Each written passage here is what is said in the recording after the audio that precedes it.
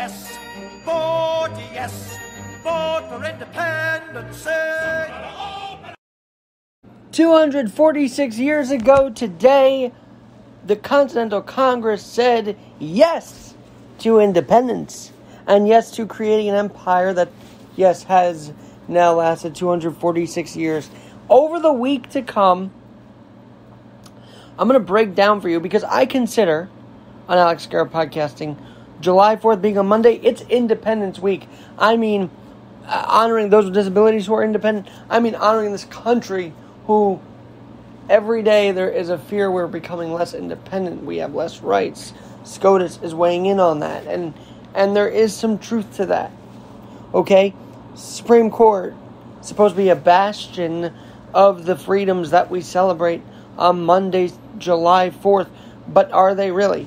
Okay, states' rights. Another thing we celebrate on Monday. The state's ability to be deciding what they want, not the federal government.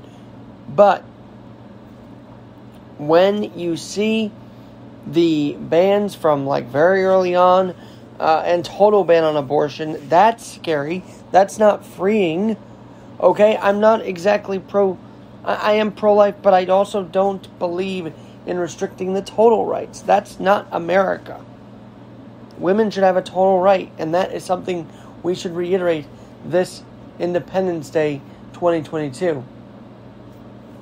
It goes beyond that, okay? We can honor states' rights as long as they're responsible with their rights. We can honor what the Declaration of Independence did, which was create a free nation. But we can also say we can get further.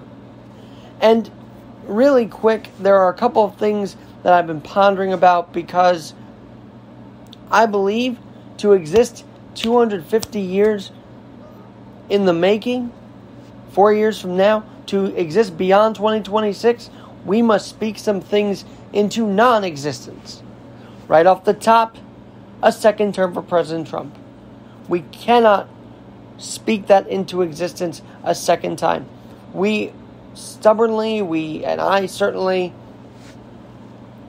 thought he was the best at it over Hillary. It's 4 years later, it's a mess. Even this White House is a mess. So can we also speak into non-existence a stumbling, bumbling, fumbling around legislation? Can we speak into existence a healthier democracy, Dr. Democracy, a healthier Washington, and speak into non-existence a unhealthy Washington, an unhealthy democracy? Hell, can we speak into non-existence? See what I did play on the word of speaking into existence.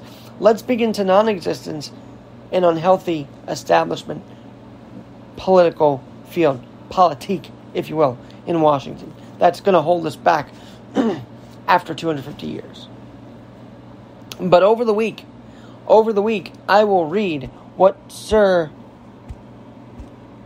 Bagot, yes, do you know this name? Sir John Clubb. Bagot. John Bagot Clubb. He was born in 1897, and he penned this treatise, or whatever you want to call it, manifesto, called The Fate of Empires and the Search for Survival. Over the next week, Independence Week, not just Independence Day, but Independence Day week, I will talk about the search for survival that this country is going through right now. They're wondering, can we find a way to get rid of, they being some senators, some activists, can we get rid of Gorsuch and Kavanaugh? Because they possibly, and I would say on the record, misled their hearings to the point where two senators are chewing their crow now and saying, oh, we were misled. Well, you should have done your research. So there you go, the search for how we exist beyond 2026. I hope to have Godfrey Harris on over the next week or so to talk about how we exist past 250 years, how we preserve the fabric that even far left wants to eradicate. Far right, far left, now the SCOTUS. There's nobody in the middle right now, and those in the middle are being shunned out. They're being deemed non-existent. And you know how we know that? Because only those with really out there views can be in politics now, it seems like. Not the middle of the roaders. They get shafted. They get sent down the river, if you will. So, let's not only speak things into existence, but at this point, let's speak things into non-existence. Let's hope that there is no crime in New York City, as now you can't carry it all in public square, in public places in New York State. That's scary too. What about even concealed? Why can't that be a thing? Because the bad guys still have the guns going around.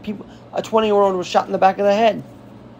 That's what we're going into Independence Day with? Actual restrictions on women's rights. Restrictions on gun rights. Yes. I'm not saying people age of 18 or 21 should have an AR-15. But you should at least be able to, if you're a common sense, law-abiding citizen, be able to defend yourself in a public space like Times Square, Governor Kathy Hochul. That's all I'm saying.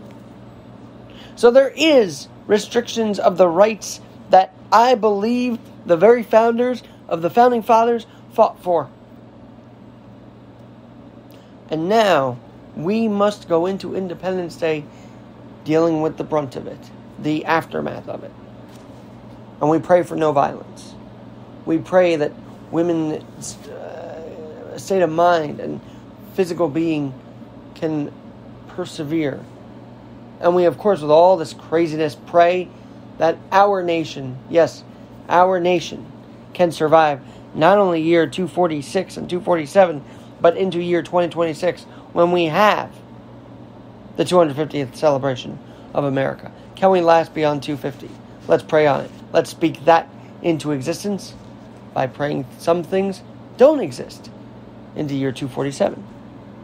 Ponder on that. Chew on that. I'm Alex Garrett.